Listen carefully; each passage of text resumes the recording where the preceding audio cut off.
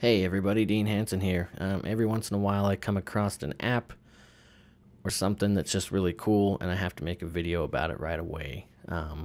Just now I discovered an app called Vysor, and it allows you to mirror your Android screen onto a Mac computer. I believe it works for Windows as well, but I don't know much about it. I just figured it out and I'm going to show you how to set it up.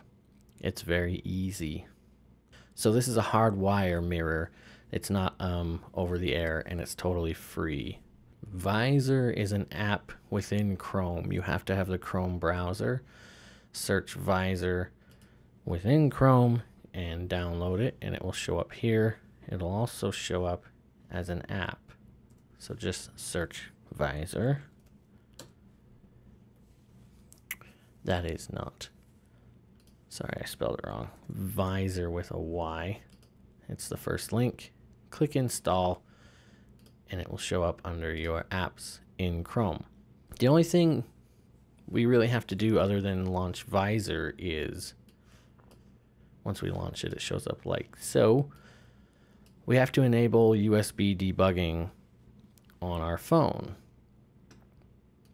I'll show you how to do that on my phone, which is the OnePlus 3. So I'm connecting to it right now using Vysor. And that's my phone there. I can actually control everything on the phone by, just using the phone, or actually by sliding around with the mouse and launching things like that. So it's pretty cool. You have a control with your computer. This is me typing on the computer, and it's going to the phone. So that's pretty cool. Anyway, let's enable USB debugging.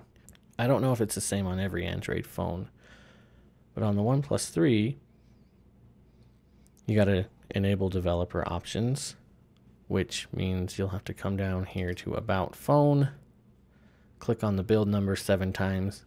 That will enable developer options.